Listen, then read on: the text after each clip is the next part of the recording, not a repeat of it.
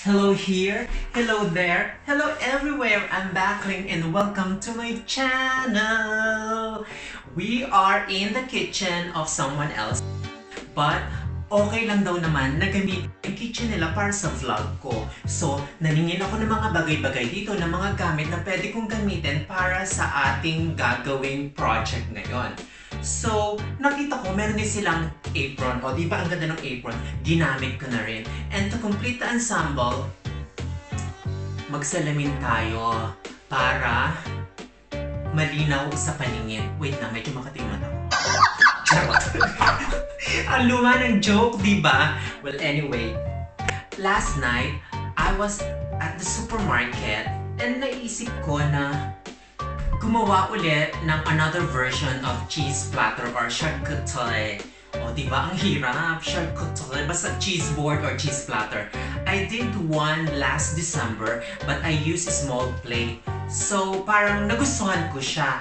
And then now, naisip ko na gumawa ulit ng another version. Para gumawa tayo ng cheeseboard, kailangan natin ng chopping board. May nakita akong maliit, very cute nga. Pero masyadong maliit, parang hindi kasya yung mga nabili kong cheese.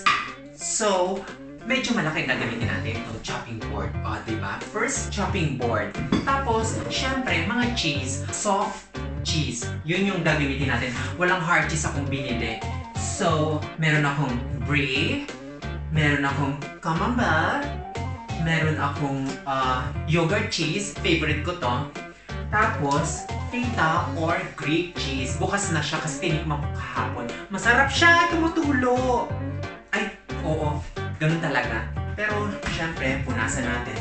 Yung brand nga pala ginamit ko, hindi ako endorser nito, pero ito yung pinaka-cheap talaga dito ngayon. So, kayo, pwede nyo rin gamitin yan. Or, kung sa Pilipinas, kahit anong klaseng cheese, basta yung nasa presentation lang naman ang technique dyan. Nasa presentation lang ang sikreto. Tapos, ano pa ba?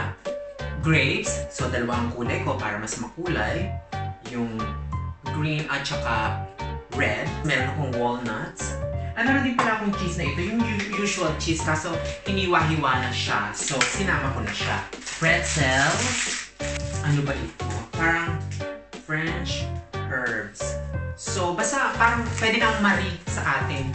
Meron akong raspberry spread, honey, at saka mirabella. Parang hindi ko masyadong kilala. Hindi pa niya pinapakilala sa akin. Basta mirabella, i-insert ko na lang yung itsura ng prutas na ito. Bread, or crackers, diba? Ayan siya. Bread. Ito favorite kong bread ito. Para siyang this is like corn and other like sunflower. Basta lahat ng mga seeds pinagsama-sama. Very healthy. So ngayon, magsimula na tayong mag-plating dito sa ating board. So, una natin ilalagay ang grapes. Itong grapes na ito is natira na lang. So, gandahan mo na lang yung... Siyempre, mas gusto natin yung parang sama-sama sila. Eh, ito, lagas-lagas na. Kung ma-arty, tayo lang naman ang kakain, di ba? Tapos, sa kabilang bahagi, ito naman yung green. Mas maganda siguro ito. Ayan, pinagsen. Actually, walang practice to. Ano lang talaga, kung ano lang yung kakalabasan. And then you may comment down below kung alin yung mas maganda, yung last December or ngayong March, diba? Ilalagay ko yung photo side by side. Tapos, magsimula tayo. Buksan na natin ang brie. Isa ito sa mga favorite ko talaga kasi malambot siya. Hindi ako masyadong mahilig sa matitigas na cheese. Ayan. Natin. Actually, hindi ko alam kung anong gagamitin ko. Itago ang balutan kasi gagamitin ulit natin mamaya. Tapos, ito naman ay ang yogurt cheese. Gusto ko ito kasi para din siyang brie, pero yogurt siya. So, ayan. Naghugas na ako ng kamay na. Tapos, itong camembert. Ito, camembert, nag-introduce nito sa akin na yung very close friend of mine nasa Saudi pa. Mahilig siya dito. alam mo kung sino ka.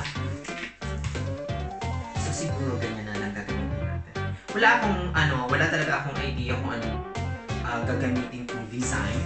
Tapos itong na cheese, medyo talaga siya. Pwedeng magkamali. Pag hindi ko feel, babaguhin ko na lang mamaya.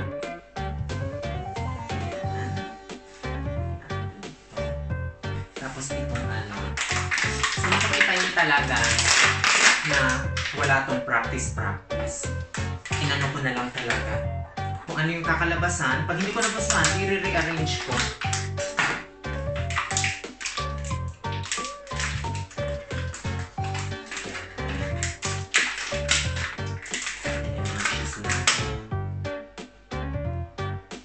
Parang hindi ko masyadong feel. Mag-ano tayo. Hatiin natin ang cheese na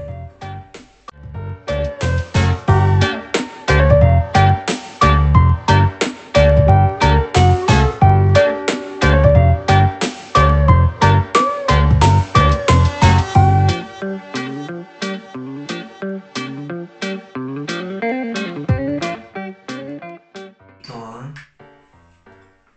Nalagay ko dito yung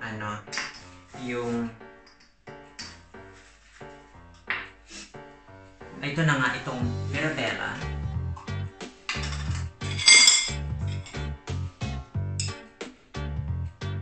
Meron siyang kasamang gingerbread.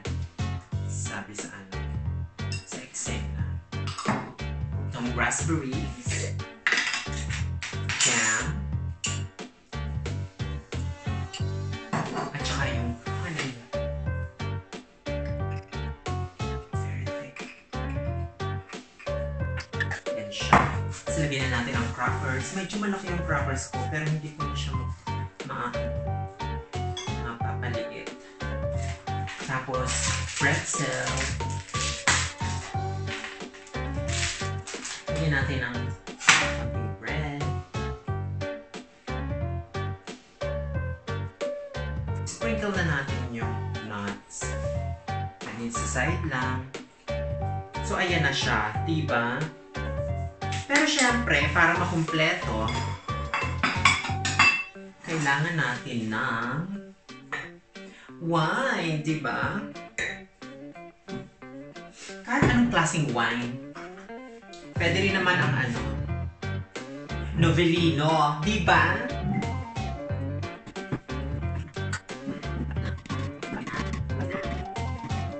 Lumabas ang corn. Ayan na. Ayan na siya.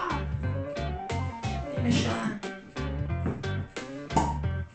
Oh. Mabango. Ganyan lang, diba? Oh. Hindi masyadong marami dapat. So, there you have it. Our cheeseboard, cheese platter, or charcuterie. Tikiman na! Ano ba una kong titikman? Mamaya natin titikman. Picturean muna natin. So, basically, ano lang talaga to? Cheese at wala siyang meat. So, yun ang ating version of charcuterie. Hindi siya mamahalin. Kaya, that's it. Comment down below kung ano na mas maganda. Yung ginawa ko noong December o yung ginawa ko ngayong March. So, tumikim na tayo. Greetings nga pala sa mga new subscribers. Thank you for subscribing.